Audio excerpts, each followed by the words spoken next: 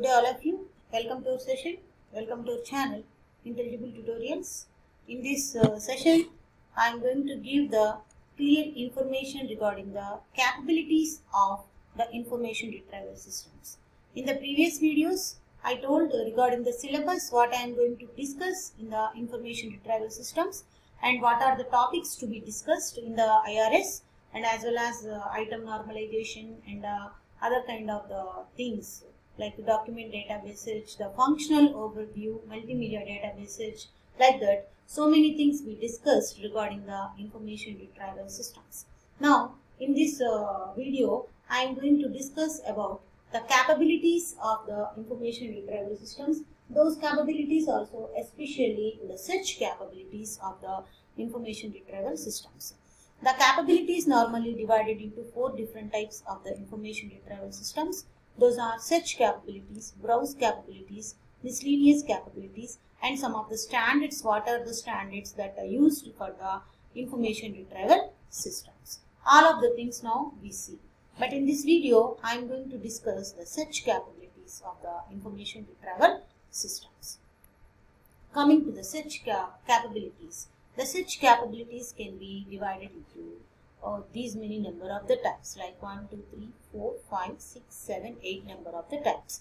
These 8 are the various search capabilities, each and every one having its own speciality to design. So what are the each and every one, what are the various search capabilities? Now we are going to see. The first one in the search capabilities is the Boolean logic, and the second one is the proximity. The third one, contiguous word phrases. Fourth one, fuzzy searches. Fifth one, term masking. Sixth one, numerical and data ranges. And seventh one, concept thesaurus expansion. And last one is natural language queries. Okay, so these are the various search capabilities. Now, each and every one now we are going to see. Coming to the first one is Boolean operators. So it is nothing but Boolean logic. So what are the Boolean operators we are going to use? And or not. So and can be used where condition A and condition B both must be true. Coming to the or, among the two conditions, between the two conditions, condition A or condition B, any one must be true. But not between two conditions. No one condition should be true. Like that, the Boolean operators can be used in the Boolean logic. Okay, so let us see some examples relevant to the Boolean operators. See, in this particular example, the computer or processor, not mainframe. That means select the words either computer or the system. What the system will operate on this particular statement.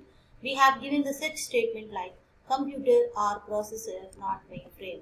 Then the particular system will search based on select all items which are discussing about the computers or processors, but not in the mainframes.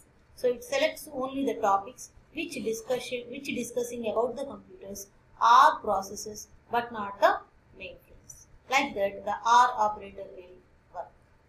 Okay, computer or processor, not mainframe. Here the parenthesis is given. Okay, so what is the speciality? Not processor and not mainframe. Only either computer or not processor or not mainframe. Select all items discussing the computers, okay, or the items discuss processors and do not discuss with the mainframes. Okay, so select all the items discussing along with the computer or processors but not in mainframes. Like that, here also we can separate these things. Okay, next coming to the computer and not processor or mainframe. Here, select all items that are in computer and not processors or mainframes in the item. Like that, these using the Boolean operators, we can use and or not for selection of the items, for selection of the searching of the items. Whenever we use and, both conditions must be true. Whenever we use or, either this or that, any one of the condition must be true. Whenever we use not, no condition should be true. That means that is not at all allowed. Like that, the Boolean operators can be implemented in the search capabilities. So this is the first one we completed, the Boolean logic. Okay. And next we are going to discuss about the proximity, the second one. Let us see in the list here, let us see in the list here, it is showing as proximity. The first one we completed Boolean logic, the second one is nothing but proximity. So what is the meaning of the proximity? Now we see here. So what is the meaning of the proximity? The meaning of the proximity is nothing but similarity. Actually it's a semantic phenomena which describes the closure of two terms, and we display those two are the equal or nearer terms. Okay, semantic means the meaning of the particular word, whatever we are going to search. But what is the main aim of this proximity is nothing but it increases the precision of the search. As we all of you know, what is the meaning of the precision? Selection of the top relevant items and giving very least priority to least relevant items. Topmost relevant items only will be selected. 100% match is only allowed. That is nothing but the precision. Okay, so coming to the next point, term 1 with m units of term 2. So the difference between the term 1 and term 2 is nothing but m units.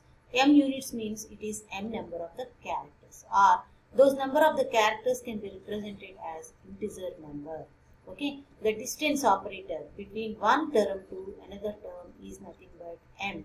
It is an integer number, and units are characters, or it may be words, or it may be sentences, or it may be paragraphs. So we have to differentiate one term with another term with the help of some measurements. These measurements are called as units and denoted as m here.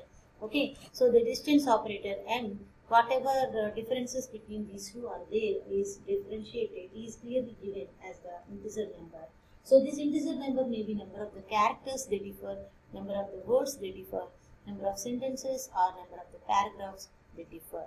Okay, so like that the proximity is intended to increase the precision. Next, we will see some examples based on the proximity. Let us see the Venetian head is a blind. The such statement is given as, look at carefully, the Venetian head is a blind. So what does it find? It will find the items that mention Venetian followed by blind, but not the items discussed reverse blind Venetian. So Venetian followed by blind, whatever words are there, those words can be displayed. Okay, in remaining words it won't select, it won't display. That means the 100% match is occurred here. So that's why we can say it is intended to develop the precision only by using this simple statement. Okay, and next coming to the such statement, united within 5 words American. Then we can find the words like United States and American interests, because United and American both words will be there. United Airlines and American Airlines, this is also allowed. United word is there and American word is also there. And not on United States of America and the American dream. Okay, United States of America and the American dream means within 5 words only it should be there. Here how many words? This is the 1, 2, 3, 4, 5, 6, 7. 7 words difference is there from United to American. Whereas in the topmost examples, the upper examples, 1, 2, 3, 4. Within the 4 only the both words will occur, United and States. So if you consider it as 1, it is 2, it is 3rd word, it is 4th word. So within the 5 number of the words only, both words can occur, United and American. Coming to the second example, 1, 2, 3, 4. Here also it is 4. United occurs between the 4th letter only. So it is also allowed. But not on United States of America and the American dream. Here 1, 2, 3, 4, 5, 6, 7. So both words United and American occur in between the 7 words. But here the such statement given as the 5 words only the limit. So first 2 examples are allowed here. The last example is not at all allowed here. Okay. So the next this is the way to identify the proximity. Now coming to the next one, nuclear within 0 paragraphs will not. Okay. So 0 paragraph means what? Within the paragraph only, it will not allow the other paragraph. The search will not be allowed in the other paragraph. Like that, the nuclear within the 0 paragraph cell clean up.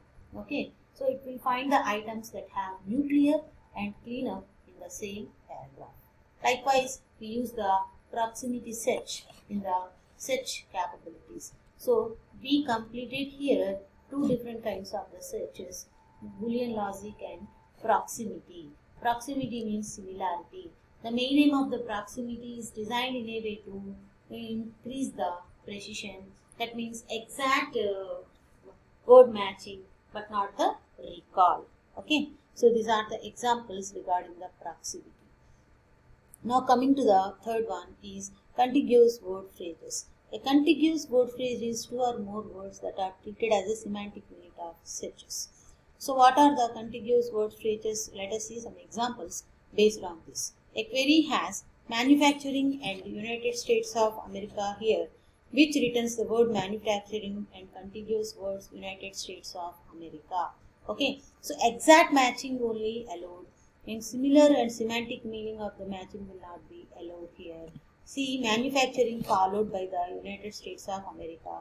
Here also manufacturing and United States of America is only allowed. That means it is also mainly focusing on exact matching. Whenever it is exact matching, it is focusing on the precision only, but not the recall. Okay. So this is because of the proximity and Boolean operators are binary. One thing here we need to remember regarding this point. Proximity and Boolean operators are binary operators. In the proximity also we have seen if the continuous word will find, then only it will search, else it won't allow. It simply kept as 0. Okay, that means it is whenever the word occur, it represents as 1 or else it represents as 0 in the proximity condition. Whereas in the Boolean operators also and or not, what we have seen in this particular slide, and or not, these are also some kind of the Boolean operators. But contiguous word phrases are n-array operators, where n is the number of the words in the contiguous word phrases. See, in the contiguous word phrases, how many number of the words are calculated here? How many number of the words in manufacturing and United States of America? 1, 2, 3, 4, 5. 5 number of the words. It counts. So contiguous word phrases counts the number of the phrases instead of the Boolean operators. Whether the word occurs or not, it won't find, but it finds the number of the words what are there in the contiguous word phrases. But it is also invented in a way to increase the precision. Okay, so this is nothing but contiguous word phrases. So we have completed the contiguous word phrases. The next one we are going to discuss about is fudgy searches. What is the meaning of the fudgy search? Now we see.